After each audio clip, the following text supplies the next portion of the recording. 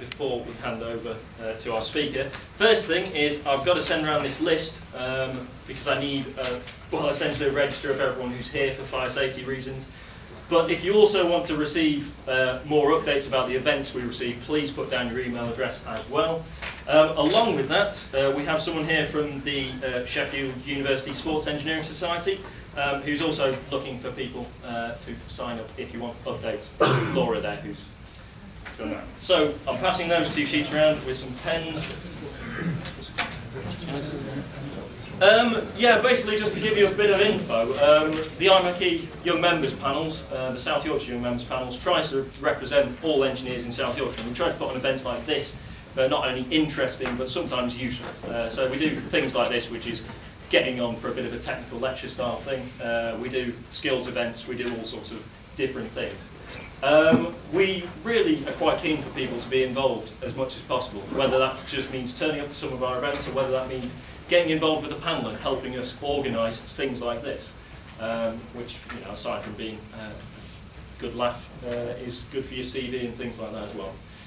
So if you want to do that, then please speak to myself or any other members of the committee who are very vaguely scattered around, and yeah, we'll help you do that. I'll just introduce our presenter this evening. This is Si Turner. Si's a bike designer at Cotic, which is a local Sheffield company. I'm sure most of you know that already.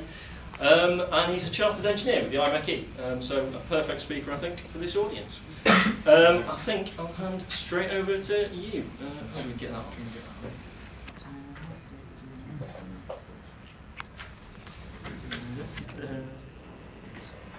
And in a couple of minutes, we'll warm will be sorted.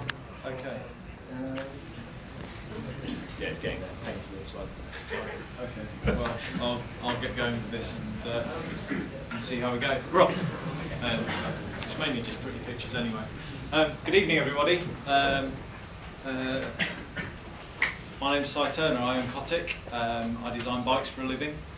I'm going to talk to you about a little bit about mountain bike design tonight. Obviously, it's a pretty big subject, so I'm going to just give you a flavour of some major areas. Hopefully help you understand bikes a little bit better, hopefully debunk some myths along the way, which will be fun. My background is in mechanical engineering. Obviously I'm a chartered mechanical engineer. I did a degree at Nottingham University. I worked for 8 years in the rail industry in vehicle design, vehicle dynamics, FEA, structural engineering, project management.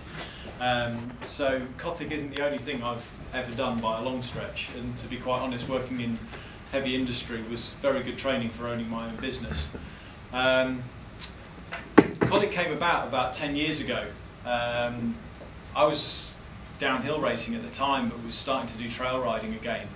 I wanted the long travel forks and the big tyres and the big handlebars and the disc brakes that I was used to on my downhill bike for riding around trails on. I also have always had a bit of a thing for steel hardtails, well, steel for when you build hardtails anyway. And the bikes at the time were still very retro, you know, didn't have disc mounts, weren't very forward looking. So I knew very much what I wanted, but I couldn't find it anywhere. So with typical engineer's arrogance, I thought, oh, design a bike, how hard can it be? So as it turned out, a bit harder than I expected. But I did have a good starting point. I did have an old Kona that I'd put all the bits on that I wanted to use, but wasn't quite right. So I measured it up, drew it out, started solving the problems as I saw them in terms of the rider position on the bike, in terms of the geometry, in terms of accommodating the forks, the details like the disc mounts, all that kind of thing. And looked into some materials, and at the time Reynolds had been making a steel called 853 for about 3 or 4 years, which is incredibly high strength stuff. So I started looking at using that in some reasonable sections and ended up with a frame which would take the long forks, big tyre clearance, all the things I wanted, and turned out to be pretty light, nice and tough because the material was strong. And that was the design for the original Soul, our first product. Initially I was just going to get one built, I went and spoke to a guy called Dave Yates up in Newcastle, who's a very well-renowned frame builder.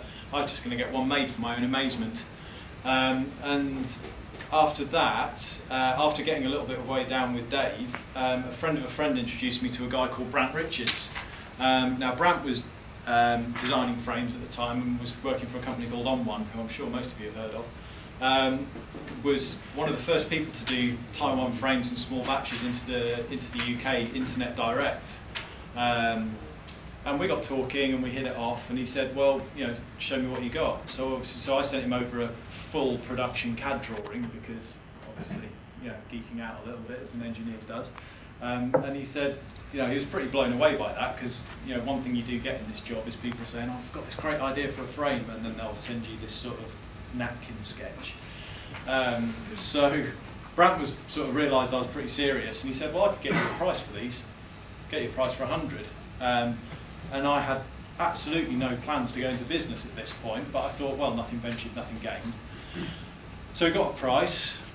I worked out that I wouldn't have to put my house on the line. I could probably afford to pay the loan back if I sold 3, just. A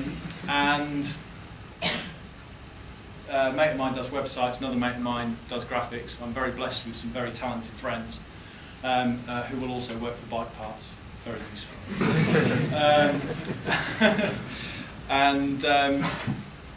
And that was it. We got prototypes in 2002. They were really good. We made a few detail tweaks but didn't change anything else. The production frames landed in 2003 and I was in business. But it was a part-time thing. I was still working full-time on the railway, and it just grew from there, because, you know, it was all internet direct, it was all emails, it was all very manageable. But it did start to grow. We got some great reviews, we won some awards. You know, another frame came along when people were asking for a titanium version. I kind of suddenly realised I was a bike designer, so I could actually design things I wanted to design. So when I realised that I hated my road bike, I designed the Road Rat, which has flat bars for going fast with. And that all sort of, and it all started to build and grow and gain momentum, all at kind of the same time as my day job was getting pretty horrid. So I was looking to quit work and to do something else, and my accountant said, well, you know, looking at the numbers, Cotic could be the something else. That was in 2006. So I've been doing this for 4 years now, full-time, and there are now employees and you know, people who work for me, and we have premises and you know, a phone line and all those sort of proper company things that you know, that kind of come along with a growing company. So that's a little bit of background. Tonight I'm going to skim across materials. I'm going to talk about handling a little bit.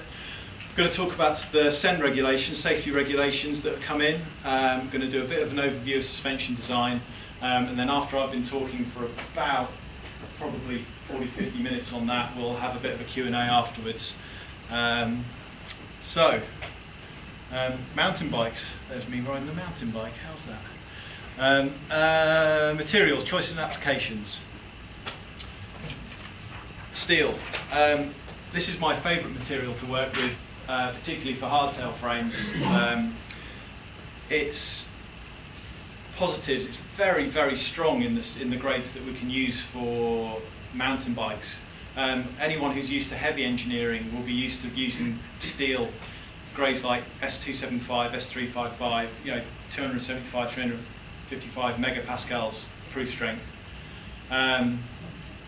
Reynolds 853 that I currently use for the sole, which is what you can see here, has a strength of between 1250 and 1450 megapascals. So it's 5 times the strength of mild steel. It also does this quite cool thing where it air hardens after you weld it, so the grain structure refines in the heat affected zone. It actually gets stronger after welding. It's an incredibly good material to work with. Steel tends to be chosen by people who prioritise durability and ride feel and strength over low weight. As much as you might think you're pretty rad doing your 9-foot drops and all that kind of stuff, compared to heavy engineering, mountain bikes and cycling in general don't actually put a particularly high load on structures in the ground.